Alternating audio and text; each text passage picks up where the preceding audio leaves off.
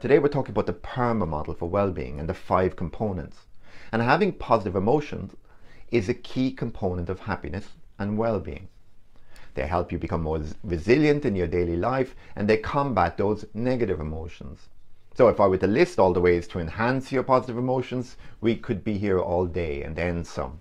You could have lunch with a friend, relax on the couch, listen to your favorite music, tackle a small task that has been nagging you for 3 months, or simply laugh a bit more. The choice is yours, but here's a little advice from me. If something is important to you, give it some thought and focus. If you really want to go the extra mile, do something like spending a few minutes at the end of the day reflecting on the positive moments throughout your day. Squeeze a little more satisfaction from them. And by the way, if, like me, you have days when you struggle to find many positive moments, that in itself is telling.